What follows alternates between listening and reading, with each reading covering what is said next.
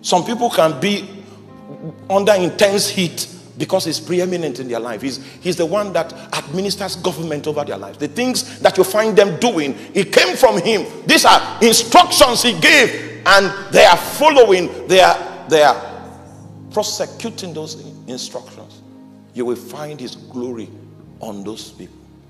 They will know when policies, new policies are released in the heavens, because they are close to him. They are around the administration of our civilization.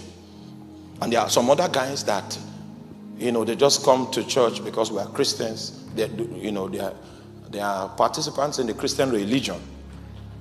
So on Sunday morning, they have a bow tie and they sing hymns. You might be minus 250 degrees Fahrenheit because you are so far away from the heart of our civilization.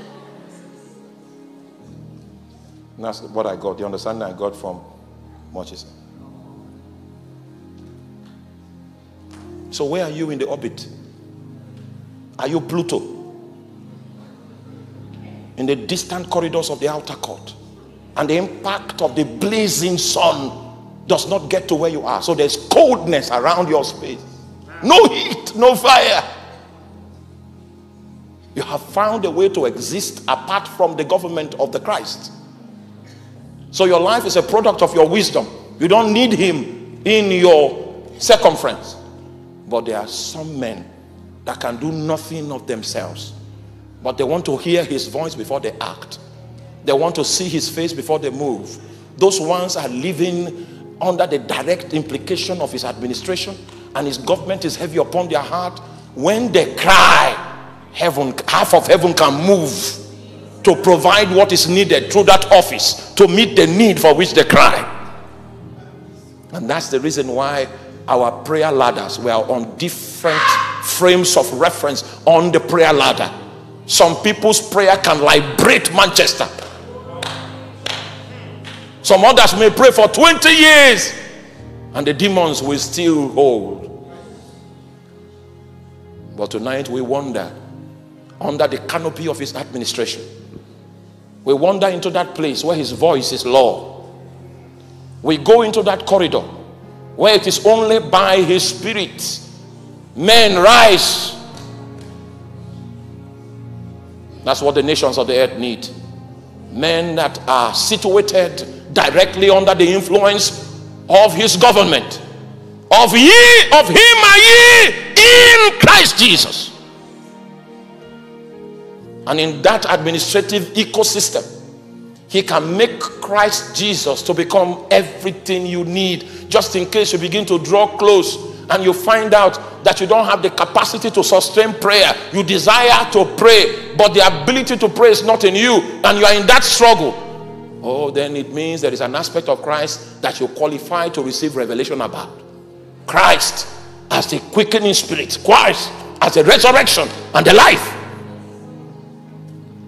But the Bible says it's the spirit that quickeneth. Christ becomes the quickening spirit to make you alive, so that you can operate in such a way that you have vocabulary to communicate to God. In the realm of the spirit, we are totally incapacitated. I know you might be a professor in your field, highly respected in England, in the United Kingdom, but you know what? The fact that you are intelligent and you are revered as a scholar in your field does not give you any advantage in the spirit. In fact, you will need to die to your scholarship in order for your heart to be ready to receive help from God. Because the Bible says it's the spirit that quickens. The flesh, it profits nothing.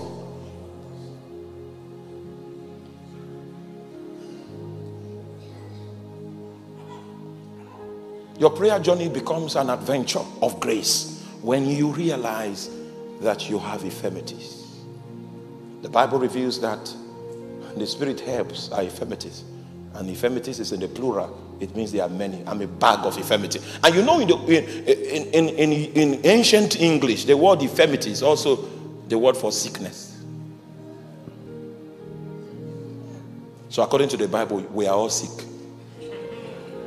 And we are badly sick with diverse infirmities. And only the Holy Ghost can cure us. It is the Spirit. It is Christ as the Spirit that administers cure to our insufficiencies and bring us to places where we can operate in the realm of God. So there is a system that is available in the Spirit. But as bogus, as mighty as that system is, it can elude you if your heart is not aligned to receive help.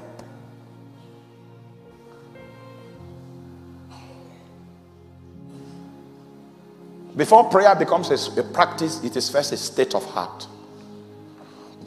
An angulation that must be achieved over and against the influence of the governing canopy, which is the office of Christ. That's where the Spirit is released from. That's where grace comes from. That's what we call the throne of grace. You know, you may have understood grace, but many of us do not understand that it is administered from a throne. There's an administration around grace, a throne that manages it. And so many believers are without grace. Without grace in many things. If you find grace, it means you have found Christ. You have found the administrator. He's the source of it. It's when he approves that he releases it through his Spirit to begin to manifest in your life. And until you acknowledge that you are incapacitated, you are not a candidate for the Lord's help. You need to be helped to pray. You can gossip all night and describe people's head, that this head is big, and you describe it all night, but you will need grace to talk to a spirit. You can talk to men naturally, but it's only by grace you will talk to a spirit.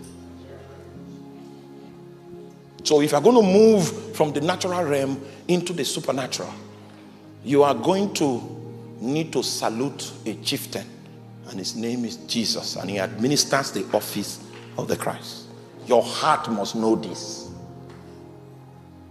So when you are plowing away in prayer, it is because you are in search of the administrator. Until you find the grace he administers, you cannot mount up with wings like eagles. You will pray and still be in this hall, and some others will pray and mount up into the heavens above. They will see his shape because he will allow them see through his Spirit, and they will see his shape. He will allow them hear through his Spirit, so they will hear his voice. And prayer becomes an interaction.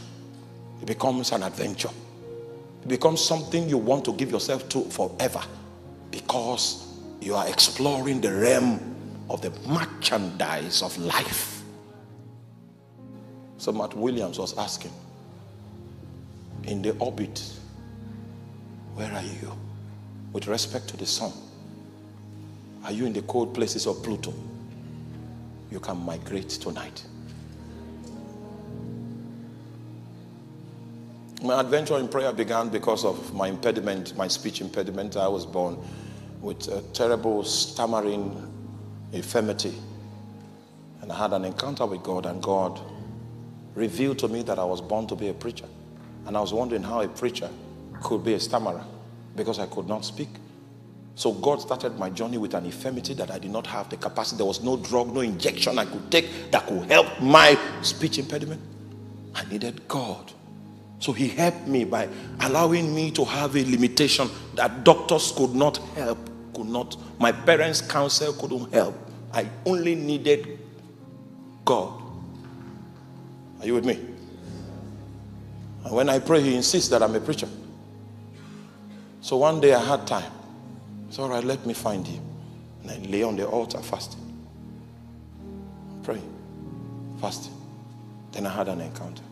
A scripture was placed on my spirit, man. That was the beginning. The Christ was beginning to administer something. And there was a wisdom that I had to know. So he laid the scripture upon my heart. He said, think through this scripture. Think through this scripture. Are you with me? Have you ever had the experience before you were just praying and the scripture just alights on your heart? You're already interfacing with the administrator. There is a wisdom that you need that is captured in that scripture in order for you to penetrate.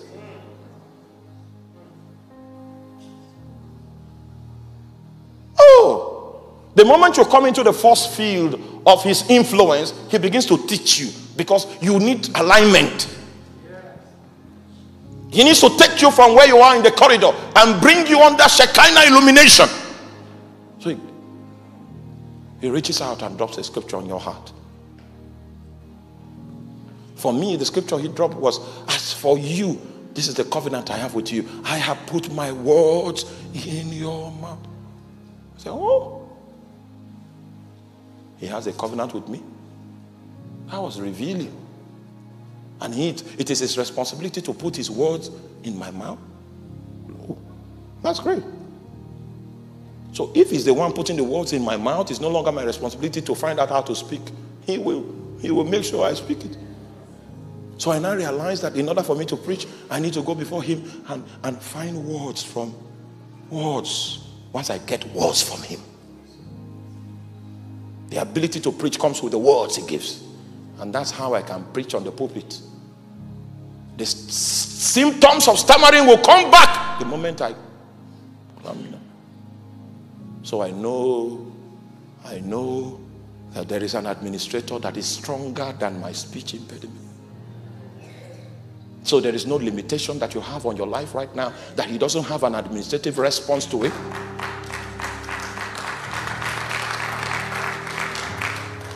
Everything that the Father wants to make available to you is under his hand in his administration. But first of all, you need to accept his government.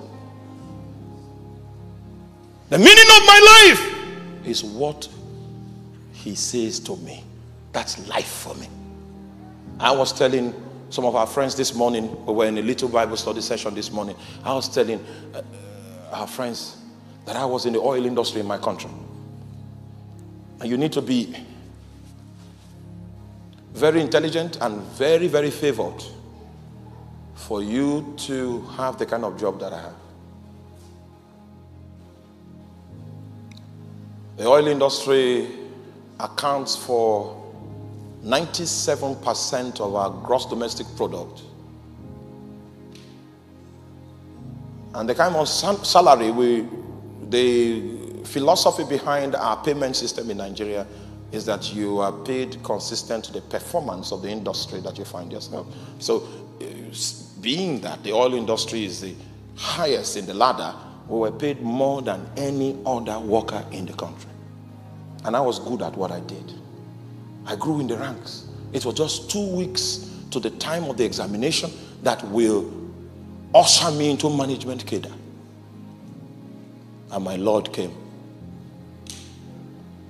and said, you need to drop your letter of resignation because it's time for you to be a full-blown missionary, to take my counsel to the nations of the world. And I told him, I said, is it not to your glory for a manager to resign and say he wants to follow you? Just allow me sit there for 1 day and I'll drop. A manager.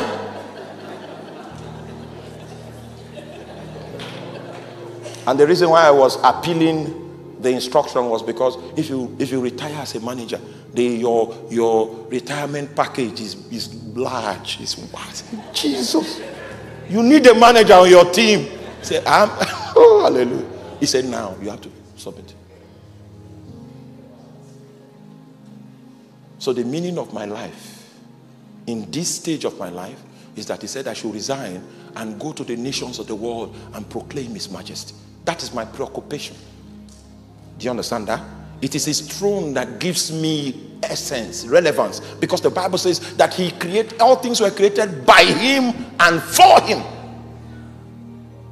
So you exist for him.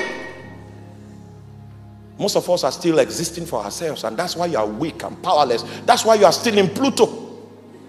Minus 250 degrees Fahrenheit. Some others have migrated. Some others like the fires of his presence and the impact of his government. When I left that place, my colleagues say, oh, the witches that have been looking for this boy, they have finally succeeded on his life. We always knew witches were looking for him to bring injury to his destiny. Now we have confirmed it. And I didn't have any opportunity to explain. Imagine how it would look like among my family members. Imagine. And there were so many people that I was sponsoring to school. Those ones didn't have the courage to come and tell me that How are we going to how are we going to manage the affairs? I knew people didn't believe that Jesus spoke to me, but that was not relevant, because it was Jesus that took me from the wilderness, from the backside of the wilderness, and he guided me. He spoke about the job on the 13th day of, when he sent that was the first time I saw an angel in my life. 13th day of January 2003, he sent an angel to me at 11:45 p.m. Nigerian time. He said, you will not go into full-time ministry. I will give you a job, and you will invest in many destinies, and a great network will be formed. That was the day I received that. And so I was investing in many destinies according to the instruction. And then he came again and said, I've come to set you free. 16th of August 2019, I've come to set you free, so that where I am, there also will my servant be. So I had to ask him, am I bound? He said, your job is your bondage now. It is time for you to go to the nations of the world. And I'll send you to the United Kingdom. I'll send you to Ghana, and I'll send you to South Africa. I am here today because one of your sons came to us. I'm not a Pentecostal tongue-talking Christian because of Pentecost.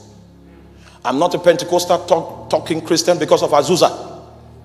I am a Pentecostal tongue-talking, demon-casting Christian because there was a man called Pa Elton, one of your sons, that came to our shores. He brought Jesus. And that's why we're here today on the soil of the United Kingdom, to bring Jesus back. Because since our ancestor, Pa Elton, brought Jesus, he brought the character of Jesus, he brought the power of Jesus. So we could do no less. So I had to resign my appointment, because Jesus, the administrator, he said so. Because we were created by him. We were created what? For him. And it was the design of the Father in the charter of the eternal purpose that he should be preeminent in all things. So the question is he preeminent in your life? Is the extent to which he has found his place of preeminence in your life that will characterize the potency of your prayer.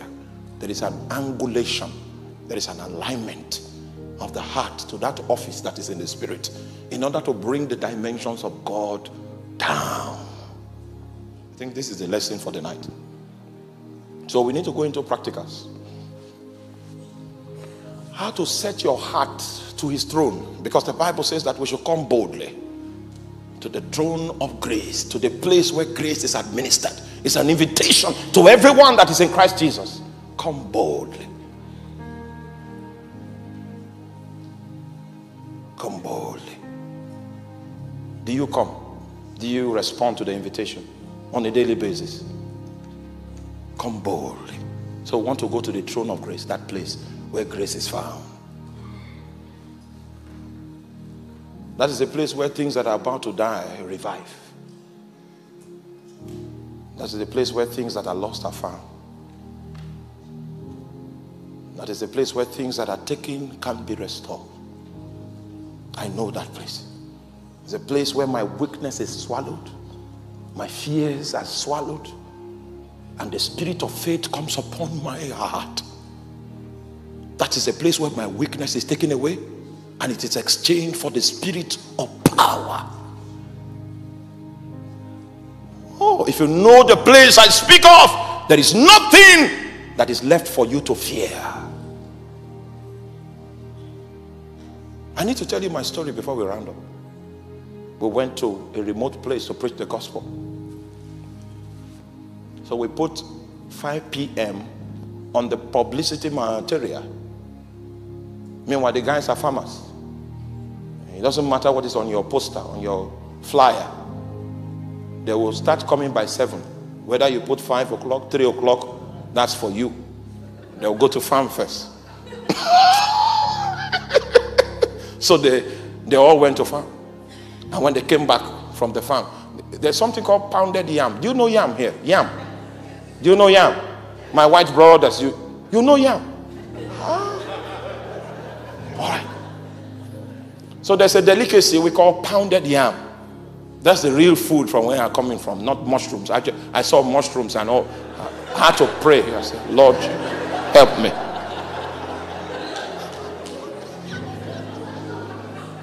So I've not been in touch with pounded yam for some time since I came on this mission field.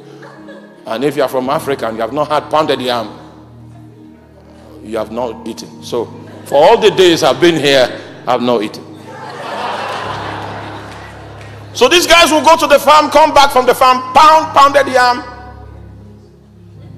and eat with okra soup. You know okra? And when you eat that, after laboring on the farm, you will sleep first. And then when they recover themselves from sleep, they'll now say, we are hearing some sound. So we prayed. We started opening prayer by 5 and we prayed. And they were not coming. So I told my tour guide, I have a leading. Let's visit the shrine of the village. Meanwhile, don't do what I did. I was led. All right? Don't just wake up and get excited. Yeah? So it was not excitement. I was led to visit the shrine. And the shrine is where the strong man of the land is. The one that sacrifices blood to the 22 altars of the community. The most dreaded individual among men. And the Lord said, pay him a visit. So I told my tour guide, you know where the shrine is? The shrine of the community. He said, yes, I was born here. Okay, let's visit the place. And when we were approaching, the guy had the priest. He was 100 years old as at the time I met him. I was 36 then. Okay, I was 36 years old then. It's a long time ago. He was 100 years. And he had given blood to all the altars, and the spirits were excited. And normally, if they accept his offering, they give him a song to sing. A song that is inspired by the demons. And so that song was on his lips when we were coming. It means the spirits were agitated. They were excited at the offerings. And we were marching towards the place. And the man got interested. He turned around and said, hey, who are you? Because he wasn't expecting anybody. He was most feared. Nobody visits him except someone that has problems, has trouble. You have someone that's mad. You want him to minister to the mad person. There is this unexplainable kind of sickness and, you know, that kind of stuff. So he saw we were healthy. We didn't need his help. So he asked us, hey, who are you? And I told my interpreter, tell him, we have come in peace. He looked at us with suspicion. Peace? Only for him to realize that the spirits that were following him from the shrine had left. Upon our arrival, he wasn't as strong as he was when he was singing. And he tried to threaten us. And I told him clearly, if you don't put that your hand down, I will curse it and it will wither. So he looked for a smart way. I don't know how. One way, and he brought the hand down. Meanwhile, as all of these things were going on, I was connecting with Jesus. I said, can you reveal something about this man? And he told me he has a chest condition that is 13 years old, chest pain. I said, oh, the demons you said, they were not able to heal you of your chest pain that is 13 years old. He said, you need a seat. So we sat down. And I opened the scripture and began to talk to him. And then the 9 elders that support him in his priesthood, old men with walking stick, they now came into the place. So I began to talk to them. My interpreter was interpreting. It was like for 30 minutes. 30 minutes. And they accepted Jesus Christ. And I insisted that they should kneel down to accept Jesus. So they were kneeling. Accepted Jesus. I asked them to renounce the spirits of the altar, and they did. And I prayed for them and blessed them and prayed for his chest pain, and God healed him. Then I left him. Then we came down from the mountaintop By the time we got down from the mountaintop, the people started attending. The people had slept, eating pounded yam, okra soup, and now they were on the crusade ground. It was about 10 p.m. in the night. And when we came to the crusade ground, the witches in the territory never knew that the mast, which was the altar, was no longer powerful. They didn't know that. During the praise and worship, people that were crippled started standing up from wheelchairs. No preacher on the pulpit. A man close to me stood up, and he could not believe that it was his legs. So he touched them. If he wants to look at me, I will remove them, because I don't know anything. There were 3 people that rose up from their wheelchairs without a preacher. By the time I came, my job was simple. There was already evidence on ground that Jesus could heal.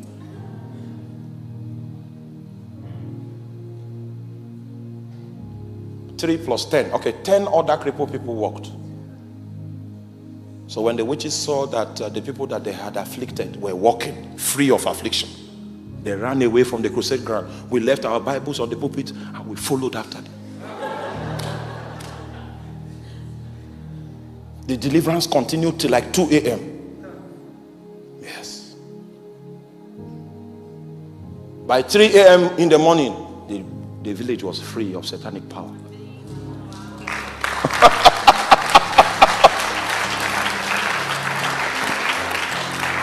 And that was not because we were strong. That was because we were aligned to the source of power.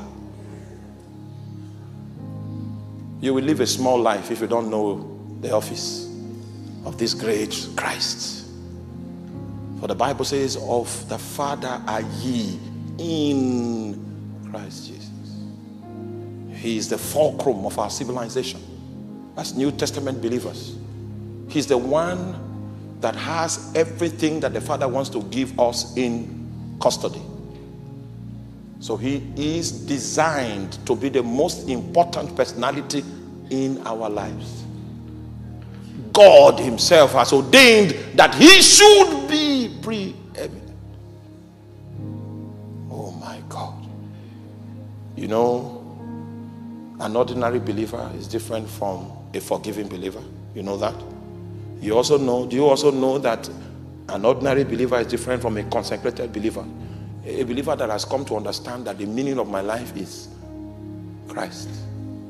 So I submit to his authority completely. From henceforth, he will steer my life in the direction of his pleasing. That's what makes you close to him. And when you cry, he will come and find out what troubles you.